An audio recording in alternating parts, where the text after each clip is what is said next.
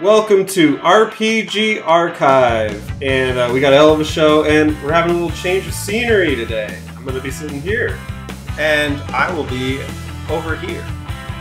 I guess both of us are just going to be chilling out. Teddy, we're here together in Arizona. Hey, it's Spencer. How's it going, here man? for the live archive. Oh, yeah. This is the first one there's ever been. Wow. Amazing. We got 4 cameras up. Cat. Cat's hanging out. Just partying. Like us. And we got a hell of a game today. Didn't expect to be doing this on the channel. Not even sure if it's supposed to be on this channel.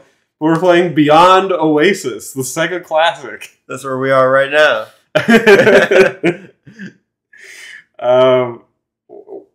Before we get into any of that, obviously Teddy's the channel's majority.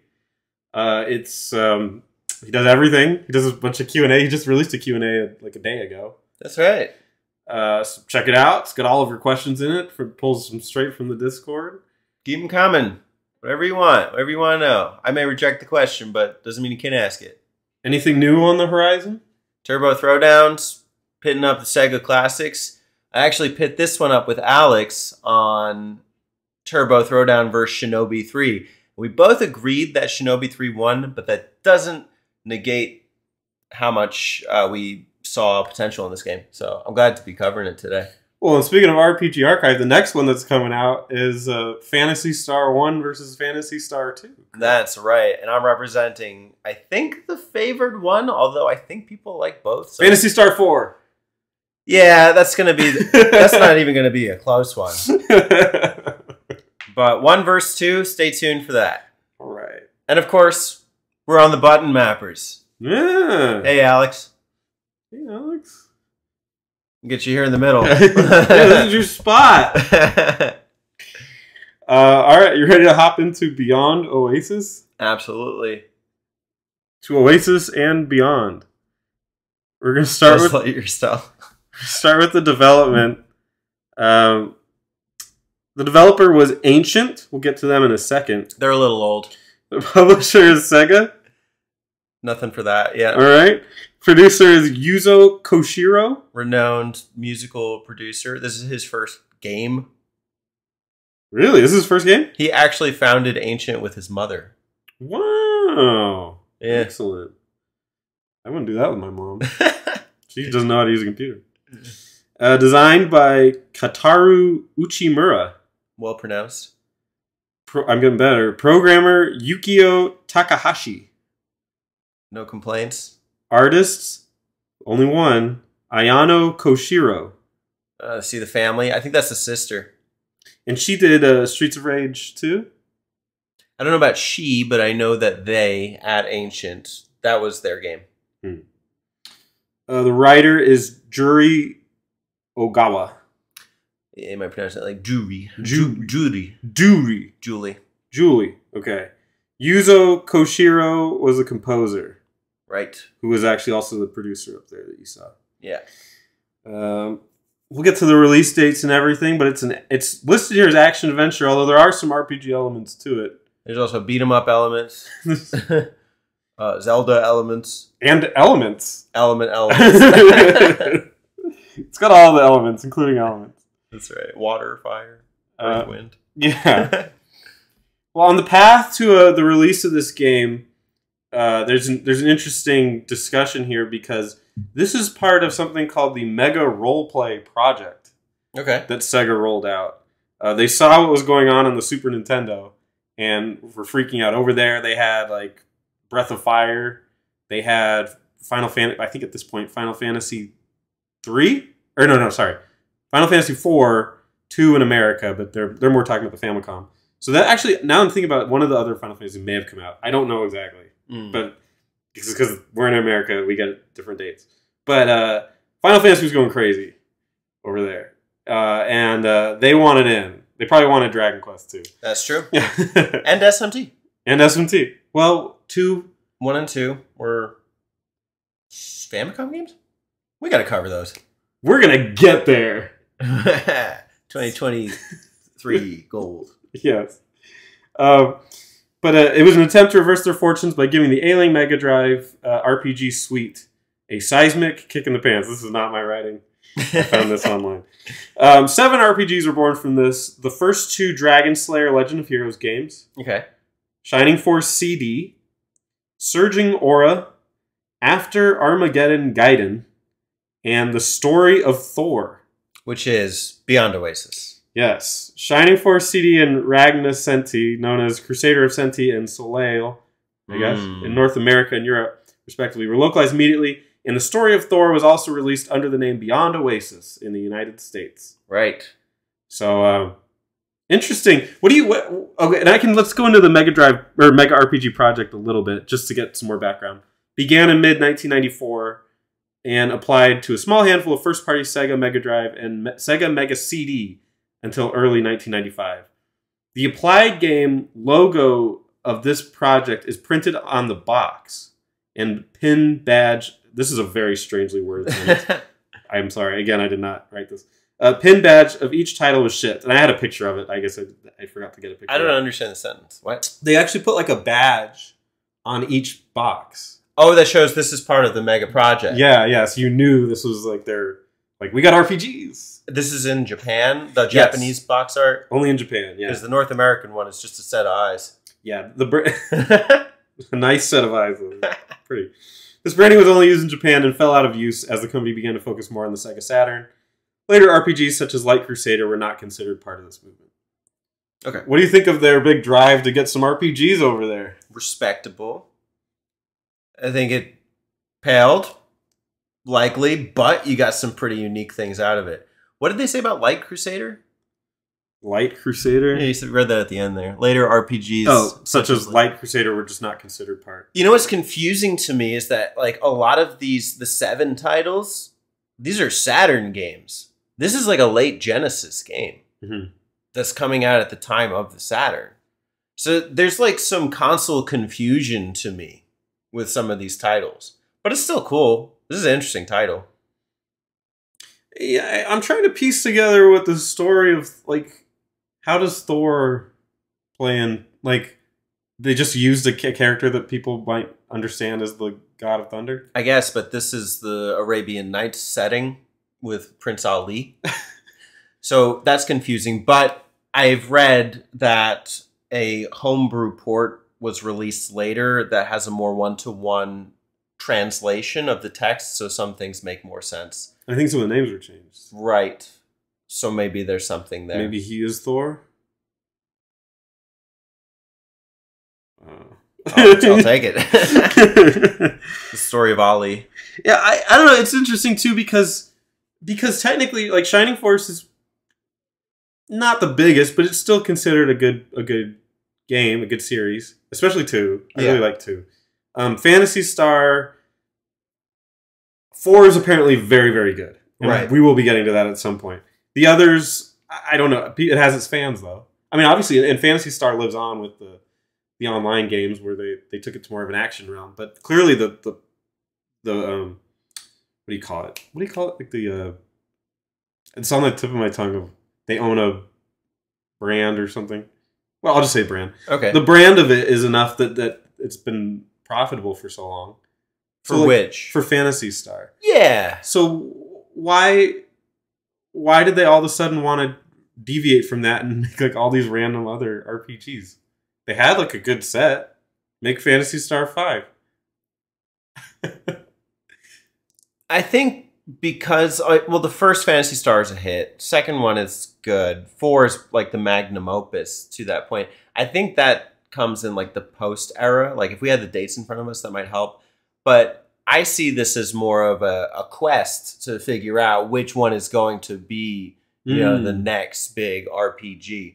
You know, Nintendo's got all these RPGs. We want to show some breadth. Yeah, that's true. Of fire. Capcom. Right. I don't like that game. A lot of our community does. Anyway, I also find it interesting it was done in 1994, and most of these games came out in 1994 and 1995. So they didn't really give them a lot of time to like make a great game. How so? Well, a lot of games take years to make. Yeah. These games, I mean, if they were even told in 1994, we need RPGs, and some of them released like the same year, and at best, like the next year, because it ended in 1995. Yes, but these aren't all Sega in-house. Like, Ancient is the company that's taking care of Beyond Oasis, so I don't know who's doing, like, Surging Aura. I don't even think half these games are localized. Yeah, I don't think so. I think only 3. So, but I just don't. I feel like they didn't give these developers like enough time to really knock one out of the park, like make something Final Fantasy caliber. Yeah. Well, they didn't have the team for it either. Ancient was made up of 15 people. So that's what it is. Yeah. We're gonna just throw Yuzo Koshiro's name out there and hope like magic pops up. No, like. Well, speaking of Ancient, you said they were old. Way to get ready to feel old, boys and girls. Because here's the games that they made. Sonic the Hedgehog for Game Gear in 1991. Yeah, this is their first project. So Ancient was founded in 1990. I think that they stopped like their main projects around 94, although they have games that came out later. I think there was something on 3DS in 2014. Didn't I talk to Alex about these fuckers on like one of the button mappers? Did you? What was the context? I think on one of the game talks, he did Sonic the Hedgehog for Game Gear. And I was like, Ancient was the people. I just am now making that connection.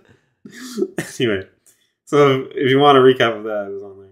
Streets of Rage 2 in 1992. A lot of people's favorites. JD's favorite, right? I think 4 was his favorite. Really? Everybody's favorite is 4. Really? Yeah. I gotta play it. We should. Okay. Beyond Oasis, obviously, 1994, a.k.a. The Story of Thor. Yeah. 1994. Yeah. Poet and I didn't know it. This is the first IP. Yes. By Ancient. Yeah. The Legend of Oasis, so they're continuing their saga. Right. We may get to that one day. 1996. Let us know. That's you want that Saturn love. Vativa? Volva? No, I'm joking. Urethra? Urethra on the Saturn, 1996. Car Combat. Oh, yeah, there was some sentence I read on some website. While Nintendo was working on their RPGs, they were making Volva. Car Combat. Tamagotchi Pack. I don't want to talk about that because I want to talk about Anime Chick Story 1. The classic. Card Captor Sakura. Oh. On the PlayStation. My girlfriend be stoked. She likes that series. It's an anime. Oh, it is? Okay. Yeah. What the hell is that? So it came out on the PlayStation in the year 2000. Interesting. And then Car Battler Joe for the Game Boy Advance. One of the epic Joes of all games. So does that mean that they're done? They're not a company anymore? Did you see that Car Battler Joe's an RPG? Yeah, it's probably a car PG. They play like Gran Turismo, or their stats are the torque. Wow. Does that mean that they're done? Like, is this Ancient? No, they have more recent games. For some reason, I think that this website had capped off at 2003. That's when their interviews were done. So if you look on the Ancient Wiki, it may be a little outdated, but they have more games since. Okay, good for them. Yeah. I'll take this bet. Sure. Yuzo Koshiro, well-renowned Sega artist, musician. You can see footage of him like having concerts, playing like the Streets of Rage soundtrack. He is the co-founder of Ancient, along with his mother and his sister and a couple other people. He is the producer and composer of Beyond Oasis. Here's a quote from Wiki. He is often regarded as one of the most influential innovators in chiptune and video game music, producing music in a number of genres, including rock, jazz, symphonic, and various electronic genres, such as house, electro, techno, trance, and hip-hop. I know him from soundtracks such as Streets of Rage, Shenmue, and Etrian Odyssey. Do you know much of Koshiro's work, or any of it? All of it? Well, I play every video game just about on mute. So generally no, but I've obviously played Etrian Odyssey. And unfortunately, And if you're a fan of the channel, you know that I've played Shenmue as well. So, actually, ironically, I think I am more in tune with his music than I think. Shenmue was actually, the music was not terrible. It carried the game, actually, quite frankly. Etrian Odyssey, I couldn't tell you one song from that game because I could not imagine playing Etrian Odyssey and not listening to something else. So, don't remember those, but Shenmue was really good. And everyone really likes the Streets of Rage soundtrack. So. They are fist bumpers. So we should jam out to it sometime. How about this game, Beyond Oasis? I played most of it on mute. No, you didn't. I heard you playing on the TV. Well, when I played on TV, I had that going. But in general, like when I played most of it on my handheld, and I didn't. But I don't remember any songs from it. They are kind of unremarkable, although they are complex. I saw some music scholar like break down like the chords or something, or when you put the notes on the thing. Mm-hmm. It's actually like the melody changes throughout, or not the melody. I don't have the music like a language. Key? Yeah, it's not just like a loop. Yeah. That's cool. I mean, if that's his specialty. Yeah, music. We got an interview here from The Next Level, TNL. I don't know anything else about them other than they interviewed Yuzo Koshiro. I think this is from 2003. I pulled a couple questions. When did you start making games as part of Ancient? And what was Ancient's first independently produced game? So 1991 to 92, you got Sonic Game Gear. And then our first non-commissioned game was Story of Thor, called Beyond Oasis in North America. Also TNL, how many people working at Ancient now? 15. It's a family-oriented business. 5 programmers, 2 sound designers, 3 planners. Does that affect your thoughts on Beyond Oasis as a game? Well, it's great that it's a family-oriented business, and we'll be getting to more of what I think of that later when we actually talk about the gameplay, because it does actually impact that a little bit. But I found it interesting it said our first non-commissioned game was Story of Thor. I wonder if they were working on this game as like a passion project before the whole RPG push happened.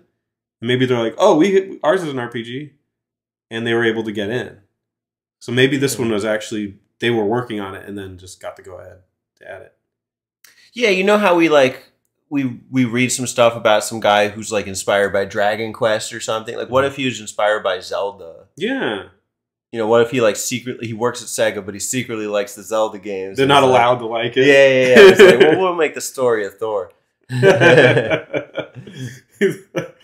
He's secretly like on his breaks playing Zelda and he's like gotta close a cabinet. Mom, help me make a Zelda game. No, that's cool. What do you think of a small family-owned business? That's great. I mean, you can tell that it translates. The game is pretty well made. And for it being their first IP, I think it's functional. Obviously, it's not like a standout like masterpiece or anything, but it's really good for what it is. I agree. So what are the different ways that you can play Beyond Oasis today? Well, one, you can not be a pleb and boot it up on your Sega Genesis, the one that came out in 1995, the cartridge that everyone loves, the original. So do that.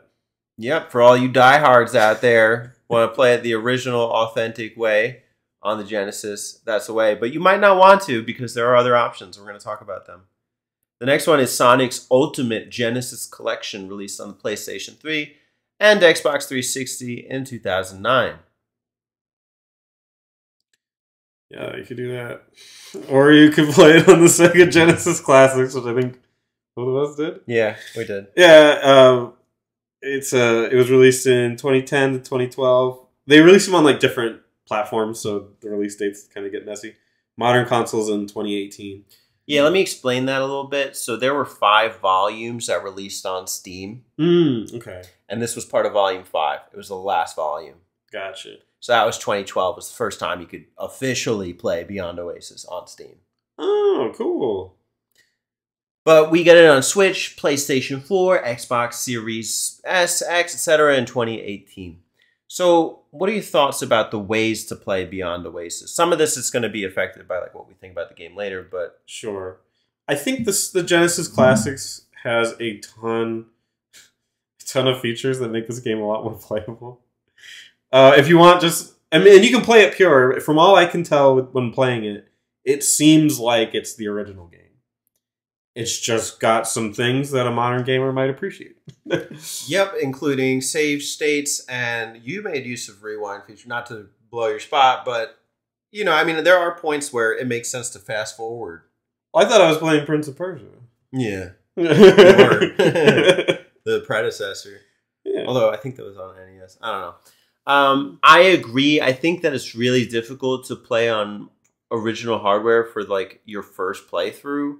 There are some confusing puzzles, and also like the platforming is a pain in the ass. It's mostly fair with the checkpoint system, but like, you know, at certain points we were stocking up on food items for health, and if you like had used them and then respawned, that would be kind of a pain in the ass. Yes. Turns a 5-hour game into 10. This could easily be a 20-hour game if you just keep dying and not know where to go in a thing, like in a dungeon. Maybe endless. Yeah. We don't know. Yeah. Well, ready to tackle the release? Absolutely. I'm going to tackle the sales first. We only have, for means we don't understand, right? We only have the sales in Japan, and this can't even be right. That is so low, but it's what we got. 50,000 copies sold in Japan. That's the only data that we have according to VG charts. If you Google this stuff, I mean, I spent all of 5 minutes looking at the front page. There's nothing else. And they don't have the North America numbers, the Europe numbers, but clearly there are numbers because you can buy the physical cartridge. A couple insights in the comments. One guy says, that's just for Japan, and the Genesis bombed in Japan. I'm sure it sold decent in America and more than 50K in Europe. But I don't hear people talk about Beyond Oasis. It's not like people's go-to Genesis game, but it is included in the Genesis classics. Yeah, so it's considered a classic. There's questions. John Sobus, we'll just have to take you at your word. Thanks, John. Legendary John. But it came out a little bit later, too. A recent development is a ROM hack retranslation of the original Japanese story of Thor by Joao Albertoni. It's long been known, thanks to some comments to the game's original localization producer, that the Sega of America translation was different to a certain degree from the source material. Looks like character name changes, lines of dialogue received altered inflection and specifics. Okay. I don't know how much that really matters.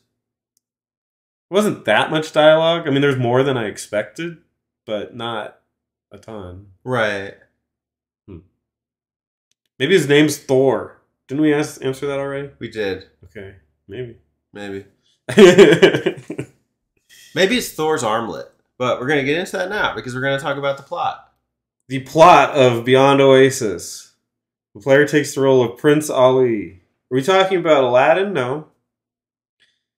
Talking about Thor, who has discovered a buried gold armlet which once belonged to a wizard who waged a long war against the evil wielder of a silver armlet. The silver armlet was used to create chaos and destruction, while the gold armlet had the power to summon 4 spirits. The water spirit, Ditto. The fire spirit, Ifrit, is how it looks like it would be said. The shadow spirit, Shade, and the plant spirit, Bow.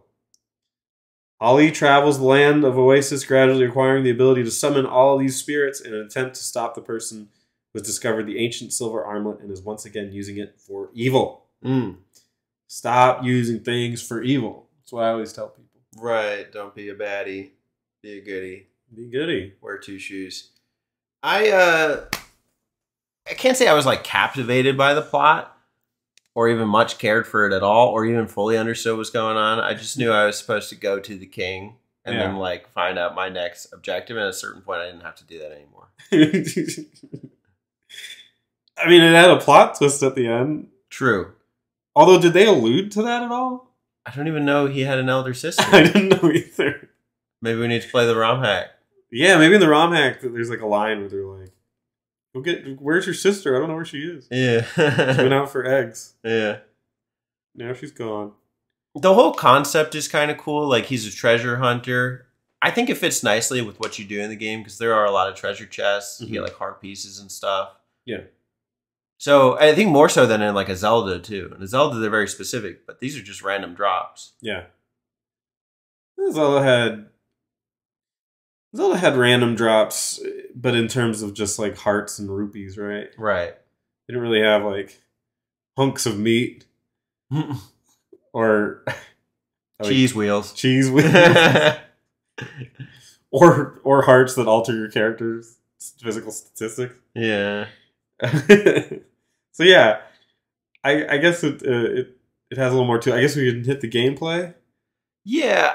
There was something else I wanted to mention though. Like, how do you feel about presentation of the story?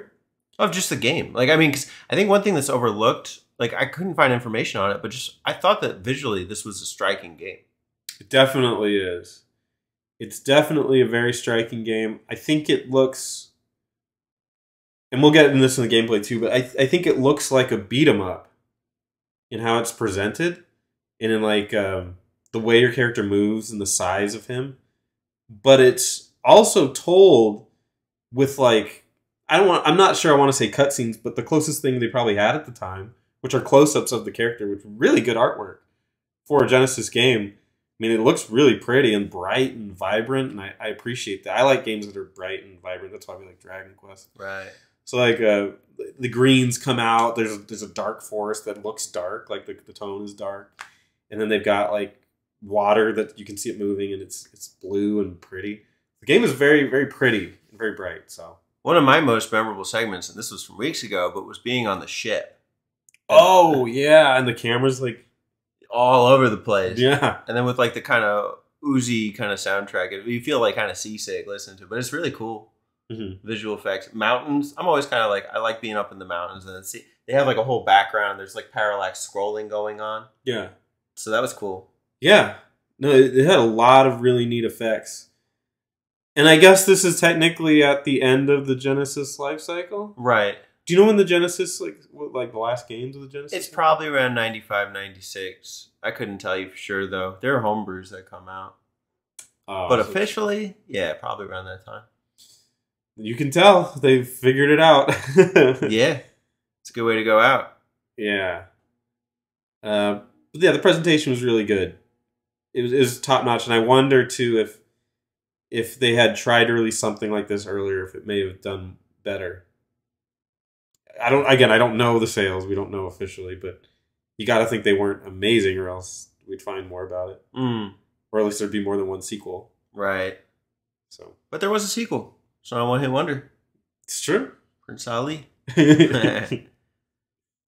All right. Should we do this one classic like gameplay RPG Archive style? Let's do it. All right. Welcome to RPG Archive. Yeah. Today we're playing Beyond Oasis. We're going to tell you how to get good. That's right. And if you want to get good, well, one way you can start is by subscribing. So subscribe to RPG Archive for your good getting. That's the first step. Yeah. That's the next step is you leave a comment thanking us for helping you, because we don't have to. We could do other things. Yeah. And listen, we're veterans. We're veterans of the game. We both saw the credits. I seen some. We We actually saw them at the same time. Yeah, basically. We synchronized our endings. Yeah. It was nice. It was beautiful. Yeah. Moment. What about the game? We're going to break down this game in terms of pieces. There's a lot of different things you have to master if you're going to be good at Beyond Oasis. In no particular order. We're just going to throw them at you and just take notes. Go long. Go long. First we're going to start with is Elemental Spirits. Huzzah. There's 4. Ditto, Efreet, Shade, and Plant? Bow. Why? I don't know. All right, I accept it. Which one is your favorite? I guess they all have their purpose, but I began to like Shade after a while, but they all have like a learning curve. I know for you it's Ditto. Absolutely. Yeah, not my favorite Pokemon, but In terms of spirits, it's up there. It's up there. 1 of 4. Required. Needed. So Ditto is important because she can heal you. Right. And she can shoot water out, which will extinguish fire. Yeah. Which is often blocking your path. And she can also summon crazy winds. Yeah. That's like a water cyclone. I think it's important to mention that despite the fact that Genesis had 3 buttons, this is a pretty complex summoning system. They used everything they could for this. Which is nice. Yeah. I mean, it also goes into the combat, which we'll get into. But with all of these summons, you can either do the standard tap, and in her case, it's just like a water bubble. I think it can freeze enemies, although I didn't have success with that. No. If you double tap the action button for the summon, she'll heal you at the cost of some SP, which is your magic. Yep. And then if you hold it and then let go is when the cyclone occurs. That's like their ultimate ability. Right. Yeah, and she's your first. So, it's important to kind of get the ropes down with her. She's not your best combat person, but as far as a support in the second half of the game, she's basically, standard requirement. Mandatory. Yeah. Next up to bat is Efreet, or as we would call it, Ifrit. He is the fire spirit. He's your best friend. He'll fight by your side. Aw. And he's got 3 moves. He's got... he blows flames out in front of him. He does like a big dash if you double tap. And if you hold it down, he'll explode in a sea of fire. Or like a bunch of little shooting things of fire. What do you think about Efreet? Each of those is nice, but I think what's best about Efreet is he kind of operates on his own, independent of you. He kind of wanders around the screen and punches enemies, lighting them on fire, which is very useful when you're getting swamped. Yeah, for a while you only have Ditto and Efreet. There's like a long stretch before you get Shade. And you really begin to appreciate Efreet just as like you're playing this game with a second player. Right. Even though technically you're not. But he's surprised, like his AI is actually pretty good at getting into fights with things that are close to him. Mm-hmm. So you can like set him up next to you in a fight and then you don't even really have to worry about him. He can even take out a lot of enemies by himself. That's right. One pro tip, if you need him for some of the puzzle solving, I didn't learn this till later, but like campfires and stuff, don't get him to try and blow fire. Just hold it and try and make him explode in front of it. It doesn't use that much magic. Yeah, and by the time a lot of those puzzles happen, you have the recharging ring anyway. So even if you miss, which you will miss, you can just unsummon him. You'll gain your magic back, and it's not that big of a deal. Right. Shade. Let's throw some shade. Well, I'm in Arizona, and we love shade here. But shade will, if you tap it, hold on. If you tap. Okay, so shade is like your shadow, right? Yeah. And that's how you summon him. A couple of interesting ways to summon him.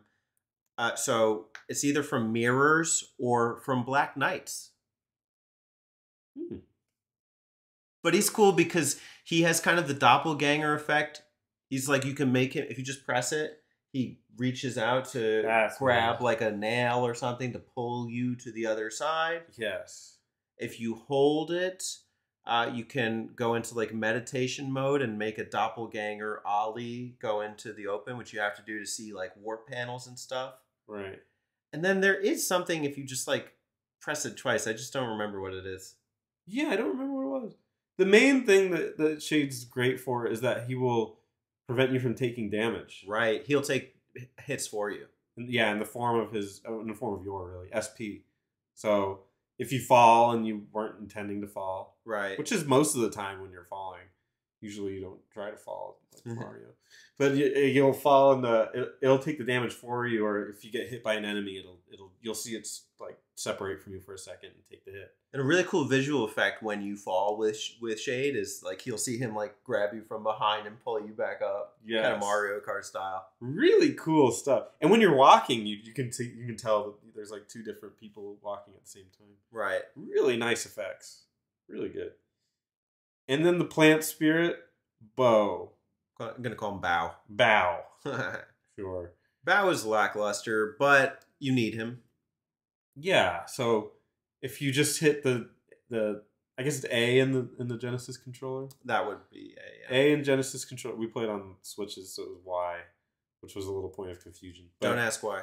But if you hit A, it will do like a bite, and from where it is, because it's rooted. And that's a pun, but it's rooted in place. It's a Venus flytrap. Is that what they're called? Yeah. Looks like almost like the Mario one. And it's rooted, so it'll just bite things that it can hit from the area. That's basically all you need him for. Yeah. He's a little confusing at first. Yeah. Because it seems like he's stationary when you summon him and you can't make him move, but you have to in order to get him in front of doors and stuff. Yeah. His double click is basically a cop-out. Yeah, it's just put him where you are. Yeah. I didn't understand the hold Y button. He just explodes, right? Yeah. And then at one point you're supposed to use him to like push down on a switch to make boulders stop rolling, like have his head go down, but it never really stays in place. Yeah. That was the implied puzzle mechanic, and we just kind of cheesed it. Yeah. We just took the boulders. Yeah. We got Ditto here to help us out with that. That's right. Seal back up. Ditto and Shade. What do you? So these kind of take the place of like in a Zelda game, you get the items. How'd you feel about the way that they shape the gameplay? Without going too much into the Zelda comparisons, because I think it's too hard to compare like item progression to spirits. Yeah, they help you solve the puzzles, but I think they function more as combat mechanisms. Yeah, some of them. I know that the Shade to me felt like the most combat centric. No. Utility centric. Oh, yeah. That's the one where like all the puzzles were. Mm-hmm. Is like you like almost like a grappling hook. Yeah. And then the ability to be split and become a different person. Yeah, he's multifaceted because in some sense he is like the ocarina. Yeah, exactly. Like in Oracle Age, is just at any point, just like go into this mode. But the warp panels are kind of few and far between. Yeah, they are, and it's a shame. Maybe the second one they make it more puzzly. Yeah. Not to say that the puzzles in this game weren't hard. There were plenty, and they were very cryptic. And they were good thought experiments. Like I kind of wish like if we did this on short notice. But if I was really just digging into it, I might just play this without the walkthrough until I really need it. Yeah, we both used it towards the end because we had a bit of a time crunch, right? And we wanted to get this out. But I think it can be done without a walkthrough, which I can't say the same for all games of this era. Some of them are cryptic just to fuck with you and take up your time. Yeah, Zelda, but this one. It generally made sense, although there's some logic gaps. I don't know if we want to talk about those now, but no. But there are some things. But in general, with these spirits, you can get through most of the game reliably and get good. You can get good. Weapons. There's basically 3. Well, you start with just an infinite dagger. You can use it. It's kind of like it seems subdued, especially at the start of the game. You got this big ogre and like a couple of villagers. Guys with these long spears, and you're here with like cha cha. Like Peter Pan. So you're gonna benefit from getting swords, bows, bombs, etc. How was your experience with the weapons in the game?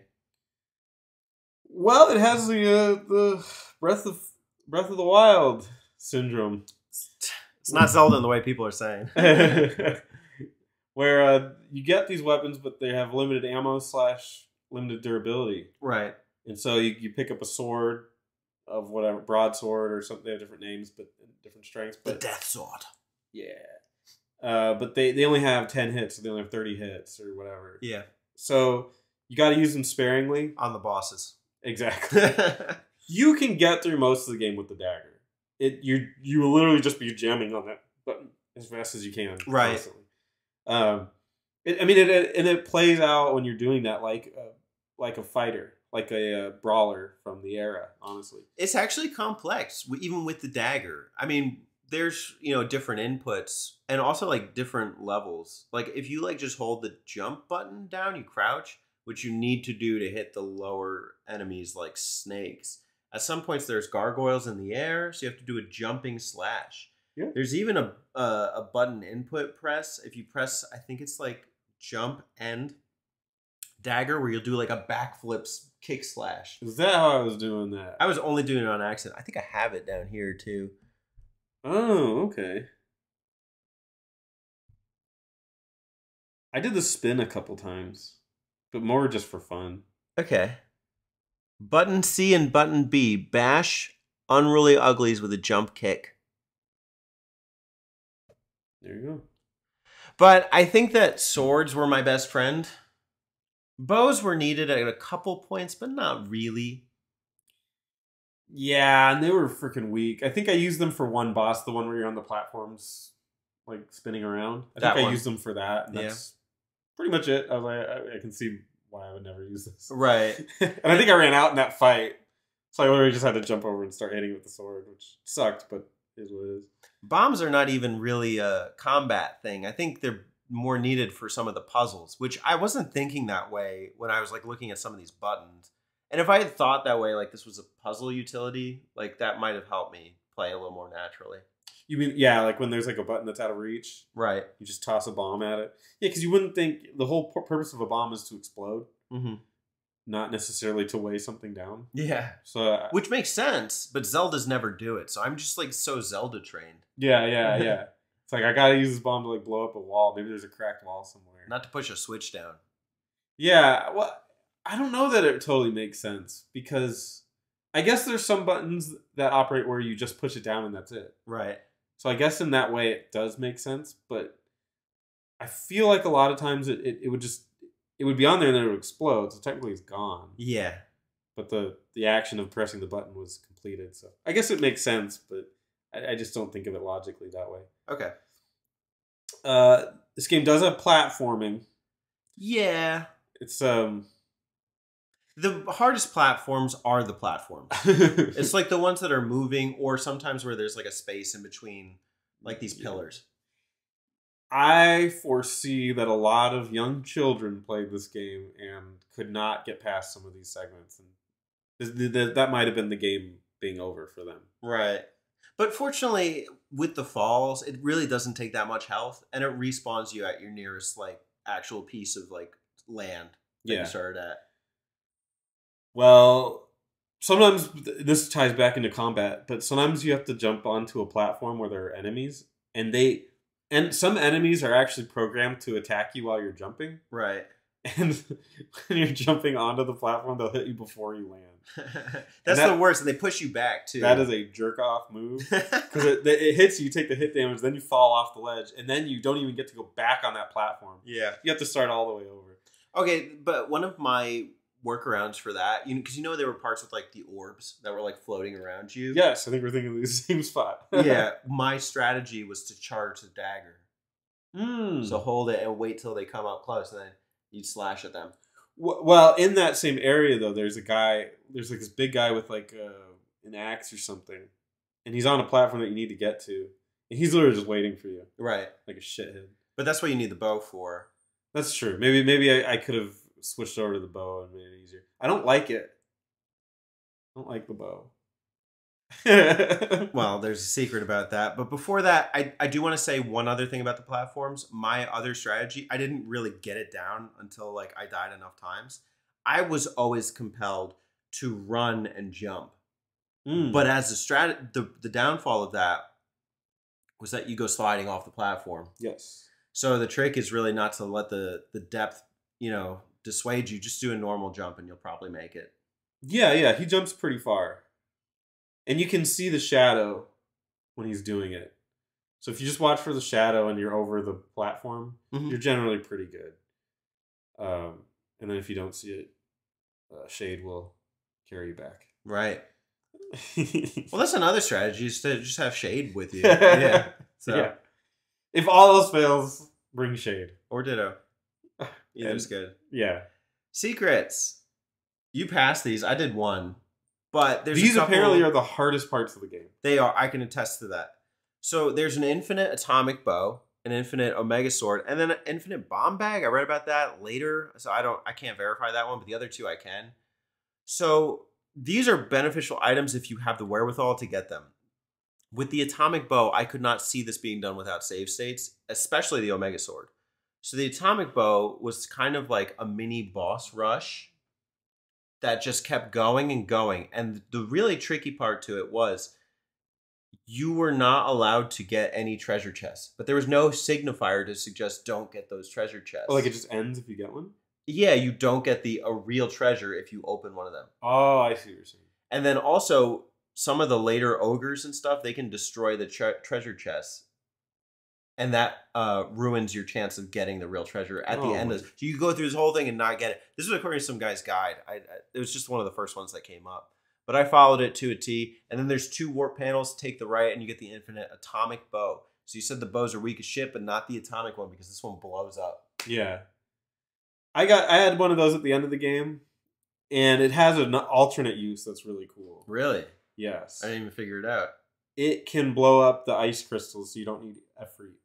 Oh, yeah. I know that. So you don't have to summon that guy, which is nice to not have to run back to wherever that might be. And have infinite of it.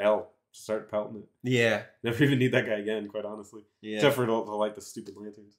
The only downside of the atomic bow is that if you shoot too close, it'll blow up in your face and hurt you too. But that's awesome. Yeah. Go out with style. Infinite Omega Sword seems like the coolest one to get, but you have to go through 100 level dungeon. Jesus. And it's not easy. You gotta fight like these big baddies and stuff. So I didn't do that, but that would have been nice. And the infinite bomb bag. Anyways, those are our tips and tricks. That's how you get good at Beyond Oasis. Well, one more. I forgot what mode they called it. Yeah. But there's a mode you can do. It's called like God mode or something, where you don't collect any heart pieces. Oh, wow. And you're considered, it does something special for you. Oh, we should talk about those. But I don't remember what they call it or even if there's any benefit to it other than bragging rights.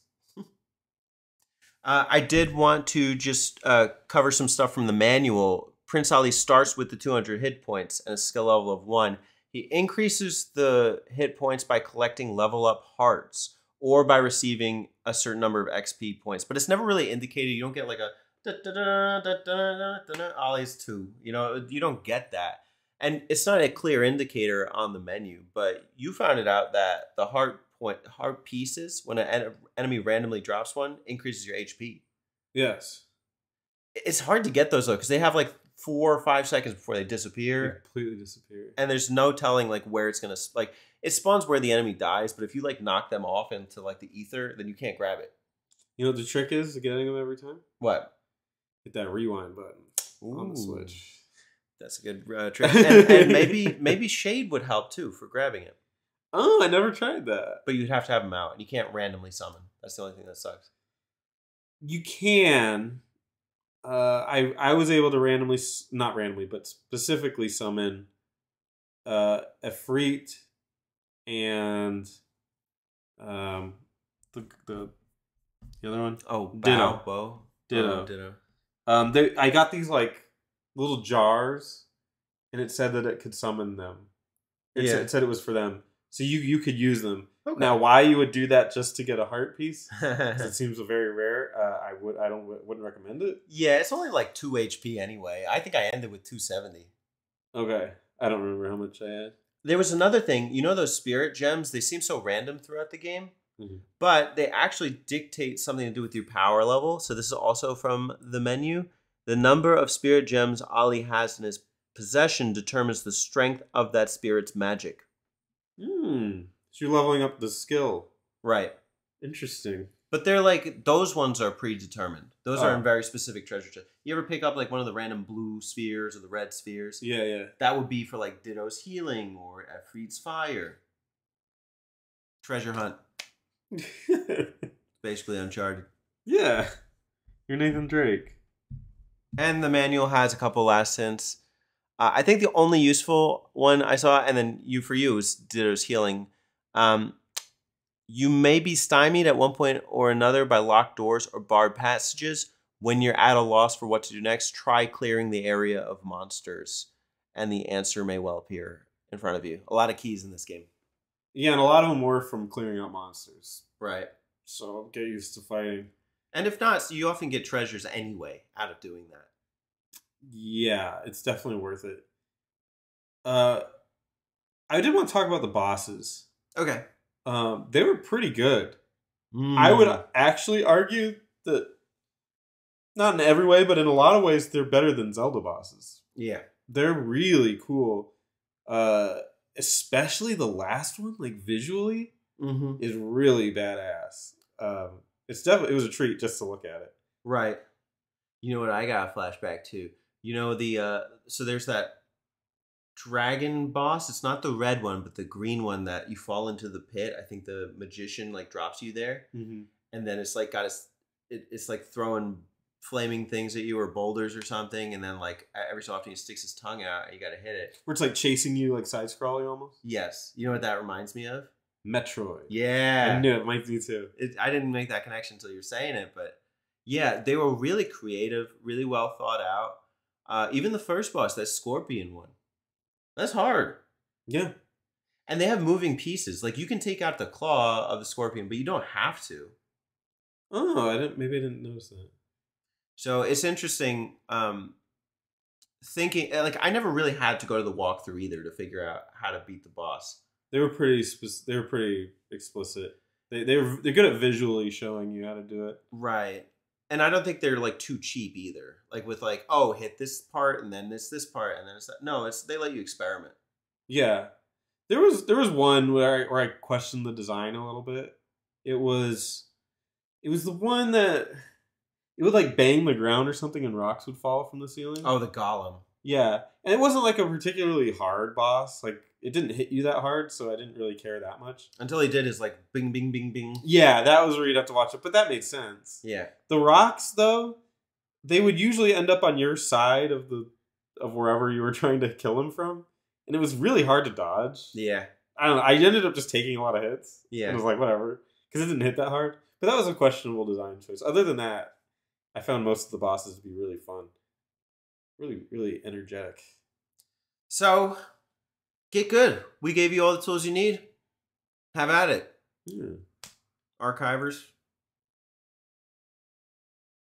All right, let's talk about the legacy of Beyond Oasis. It's review scores. Yeah, this game reviewed pretty positively. I remember Alex saying in the Shinobi 3 thing that when he was reviewing the information, that this game actually scored better than Shinobi 3. So by that right, it should have won.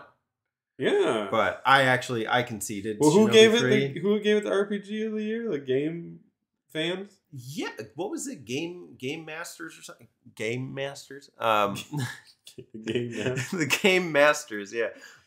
That's the golf tournament every year for gay people. Some awards guys gave it Action RPG of the Year. Yeah.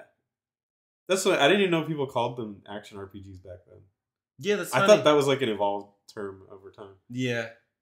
There you go. ARPG. That's what it is.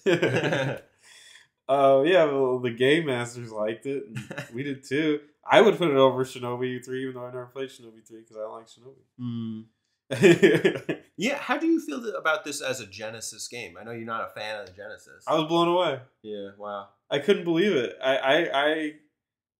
So I think there's a lot to this game. It almost felt like a fan project. I could tell where their influences were. That's why I say that. It's like a lot of games, like Nintendo games, they're trying to like carve their own way. Yeah. And I respect, I mean, obviously that's great. A lot of games that I play, they're AAA, and they're trying to tell their own story. They're trying to carve their own niche and they think like, nobody's done this before, I'm going to do this. This game is almost the opposite to me. It was like, I really like Golden Axe, but I also really like Zelda. And it's like, they were probably playing Zelda and be like, wouldn't it be cool if like this game had, because Zelda's never really been like the greatest combat game, except you could argue Ocarina of Time, but that's a different time period anyway. We're talking more like A Link to the Past, that kind of Zelda. It's never been the greatest in terms of combat. It's always been just decent. But they're like, what if we had Zelda, but it also played like a really badass like brawler? And they're like, yeah, let's do it. And you could tell with a free that they were like, wouldn't it be cool if it was multiplayer? And they're like, yeah, it'd be badass, which it would be. It would be fucking awesome if this game were multiplayer. But they said, we can add this, and it's kind of like that. Okay, and then yeah, they're like, let's just make it like a combination of the two that I really really like. And I swear, if we interviewed them, that's what they would say because it just feels like it. Well, they had the legacy of making Streets of Rage 2. Right. So they already have the beat 'em up style. Yeah. And now they're just mixing it with the whole concept for Thor. I guess Thor, but one of these. There's a question mark. Yeah.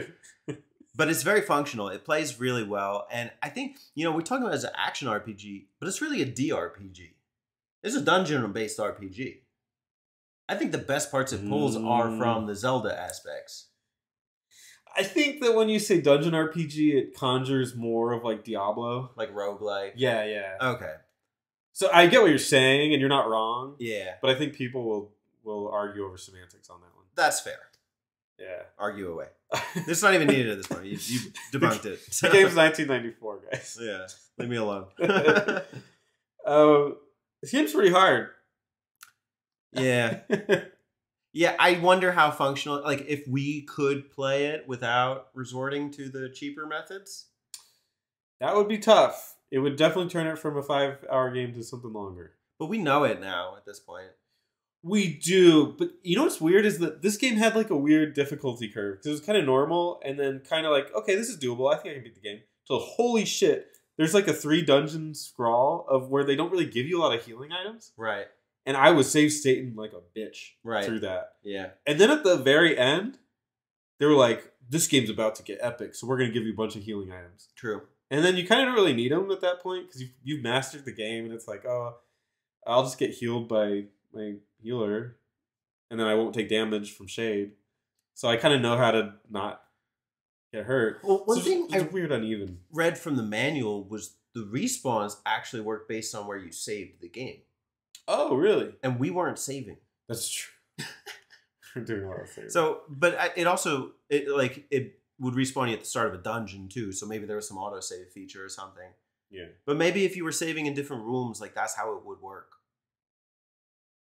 Maybe. Maybe it is more functional than I'm giving it credit for. I know this is not on our list, but what do you think about a remake for Beyond Oasis? Different times. This, you can tell the influences were linked to the past and probably their experience making, you're right, Streets of Rage 2. Right. Do you think it's even needed? I'm going to say something that's super douchey. Sure. They have it. It's called Dark Souls. I don't know. This formula is really good, and it's now been done. It's like literally the open world action game now. Right. Like The Witcher or Horizon Zero Dawn. But does Dark Souls let you conjure up spirits? Yes. Okay. Never mind. Literally, especially in Elden Ring, that's how I played the entire game. Is I would conjure up myself. It'd be basically shade. But not like with the more mythical aspect or the unlocks or the puzzle progression. It has some puzzle progression, not as much. Platforming. The platforming is more of, especially in the other Dark Souls you can't jump. Okay. There's like a little window where you can, but it's not like a main feature. In Elden Ring you can jump. It's actually promoted and it's a feature. There's a little bit of platforming, but it's not like it is in Beyond Oasis where it's literally, there are some platforming like this, but it's not as big of a thing. Okay. But in other, like Uncharted, there's, I think the fourth one is a little more open world. I never played it, so don't eat me alive. But there's a little more platforming there. Like a lot of people do the things this game tries to do in different ways. This game might be kind of redundant. True. Okay. At this point. Yeah, I'm trying to imagine. I'm almost pseudo seeing it in 3D, but then I'm like, would people like this? Probably not. Yeah, I think it was actually, now that you mentioned that, now that you're talking about like a remake or whatever, it's actually a very forward-thinking game. Because it's like, it doesn't really bog you down with the RPG specifics, but it does have them like running on in the background. So it's kind of thinking ahead of like, maybe this is where the action RPG should be. And a lot of games now do operate that way. Even the weapon breaking. I know we're joking about it being Breath of the Wild, but Breath of the Wild? were they inspired by Beyond Oasis? Probably. Maybe. I can't think of another game that did it in such a way. What if they played it in 2015 and we're like, holy shit, we got to make these things break? It's kind of a clever mechanic. Yeah. I think they did better with it in The Legend of Zelda, where there was more diversity. Yeah. Because in this one, it's like literally it's just 3 weapons. It's 3 weapons. Sure. Whereas Zelda is like, okay, let's take that concept and like let's make you get to experiment and really try different things and see how like the weight is different or whatever. But it started with this clearly. How about remaster? Do you think this needs a remaster, or could benefit from that? That's like when people say like we should remaster Chrono Trigger. Okay. It's like, do you take something that really was probably the best example of where it was at the time? Like, this is probably one of the better looking Genesis games. Like, visually, it's just gorgeous. And like, that's like saying, should we remaster Pokemon Diamond? It's the pinnacle. You get brilliant Diamond. Yeah. Do you like I'm trying to think like they do it to The Last of Us, so I guess that's a bad example. But The Last of Us looked great. There was really no reason to remaster it, but I guess for money, so they did. Sure. But I mean, no, I don't think they need to remaster it, and I'm trying to think how they could improve it. Because what they would do is they would take the soundtrack and make it orchestral, not like a MIDI. Mm-hmm. But I think it loses something in that because I feel like that's where his passion was chiptune, trying to make this sound good with the tools he had. And it's kind of like, well, I got 50 people in an orchestra that could do it better, and it's like, well, all right, like maybe yes, maybe no. And then graphically, it's already beautiful. Yeah, it's freaking beautiful. Yeah, I don't know that it needs one. Should it get one? I guess there's still a company. Why not? Just play it. Yeah. What do you think? What do you think about a remaster? I don't know. Maybe if it was like a 3DS, like 3D classic or something, that could be cool. I know that's not possible now, but they had the Sega 3D classics. Like if you could see those backgrounds in 3D or like the character or something, maybe. But I wouldn't want. The problem is it's too combat heavy, so I wouldn't want to be jostling my 3DS around. That's true. Yeah, I get cramps on that thing on action games. Yeah. They can make Ali look a little nicer in game, but whatever. But then you have to trust that they don't fuck that up. Yeah. Have you seen what Square Enix did to Final Fantasies in the mobile ports? Mm-mm. They are laughably bad. Like everybody hates them. Wow. They make them because they took what was like really well crafted polygonal, sprites. And they're like, let's just make it like a cartoon. And they curved all the edges, and they're like these bright, like terrible looking things. Okay. And it just takes you out. Well, I know what they did to Dragon Quest, and I certainly don't want that. It's worse than that. Yeah. Okay. So leave it alone. There's no remake needed. Yeah. Well, we've done it a couple times, but compared it to The Legend of Zelda. Is Beyond Oasis just The Legend of Zelda? For a Sega, I guess is it the Sega Legend of Zelda? I guess right. I don't know enough about Sega to I've never dug into their library enough to be able to answer that. I will say it feels a lot like Zelda in certain parts, but the spirit is different because the spirit is a lot of combat, right? And Zelda's very much towards exploration, puzzle solving, and combat was like, hey, we gotta have a sword. Oh, okay. Right. Yeah, and Zelda feels more whimsical, I guess. Mm-hmm. Yeah. This is more adult. This is rough European, but I guess Middle Eastern too. Like these big ugly ogres. Like that's not a Zelda thing. But then you would say, oh, it's Sega's version of Zelda. But I still don't see it because, Zelda's very much like item-based progression. And yeah, there is some combat. Like people say like the Oracle games are more combat heavy, for the 2D ones. It has dungeons, it has switches, it has platforming. So I think there's commonalities, but I agree that I think it is combat heavy. Even the puzzles, like we were talking about, you got to clear an entire room of enemies to get the key. or like, you know, there's like very specific ways to get the keys. I don't know. It's very easy to say it is Zelda-esque, but I think that's under appreciating Yeah, this game. I agree. That's a very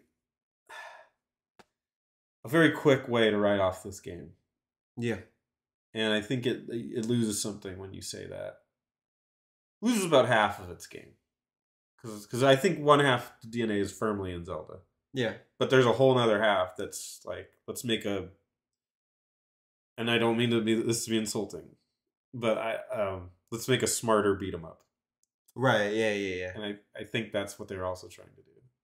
Yeah, because I mean, like, even I'm thinking like Link to the Past. Like, okay, they got the guards too. You got to fight the guards, but it's usually they're just like holding their sword out, and it's one in a room or something, and then they just kind of look around and just charge at you. Boom, boom, boom. But in this one, you got like one guy with a spear, another guy with a bow. You got a big ogre in the corner, and it's like, how can I get out of this scenario? Even when I was doing the atomic bow challenge, they drop you into the first level, and you're surrounded by 5 guards. Wow. It's like, holy shit, all I got is my dagger out. Like, what am I supposed to do right now? Wow. My other weapons are going to break if I use them. So it's just a different cognitive experience. That, and how am I going to use my elements? The elements are a big, I think, identifying feature of this game. Mm-hmm. They lend to the setting, I think. Except for Bow. Well, Bow even is part of the armlet. Because the whole point of this game is to get the gold armlet, master it, so you can take out the silver armlet and figure out what happened to your sister. Mm-hmm. So in terms of like a premise, it's functional, but also in terms of the narrative, it's functional. It's true. It goes beyond the Oasis. The Zelda Oasis. So we're wrapping this up. What are your final thoughts on Beyond Oasis? I liked it. You know, I liked it when I played the little bit for the throwdown. But I liked it even more playing it now. I'm actually reconsidering my vote for Shinobi 3. Because, like, I think there is a lot to this game. And it's easy to just play, like, even just an hour and be like, oh, well, it's cool. But, like, you know, Zelda does it better. Yeah. But it's actually really cool. Yeah. I'm blown away by it. I didn't know what to expect going in. But it's got surprising depth to it. It's got a lot of secrets, and I was very impressed. I had always heard it was the Zelda for Genesis, and while I think it's meant as a compliment, because it's generally held in decent regard, if not high regard, I think it also, there's so much more to it than that. So really, really impressed by it. It even felt like an RPG towards the end. At first, I was a little bit skeptical. Yeah. But towards the end, I was like, okay, I can see the progression in it. So I was pleasantly surprised by that. Right. You call it Dark Souls. Yeah. That's a compliment. That's a compliment. They should update the wiki. Yeah, this is the Dark Souls of Genesis. Yeah, Sega's Dark Souls. Absolutely. They should update the Dark Souls wiki. It's Beyond Oasis. Yeah. Point 2. There you go. Those are my thoughts. Anyways, I'm glad we picked a good one for the first live archive. It's been a blast. Boom. Yeah, make sure you go check out Majority. A lot of good stuff over there. And they're gonna talk about Phantasy Star, so make sure you. Or no, right now it's a tie, right, between Golden Axe and Streets of Rage. Yeah, so go vote. Otherwise, we're going to the wheel. The wheel. Dun dun dun. Or maybe you want the wheel. I don't know. Wheel's cool. I like it. But go vote. Your vote counts. Yeah. For this one. Yeah. It matters all the time. Unless you're voting for Streets of Rage. Vote for RPG Archive. Yeah, vote for me. Just stay here. Go to his channel and vote in the comments for RPG Archive. That he sent you there. Yeah. And then come back here. And tell Spencer. Yes. Yeah. Do all of that. Yeah. But for now, do that, but we can consider Beyond Oasis Archive. That we can. Thanks for watching. Thanks for watching, everybody.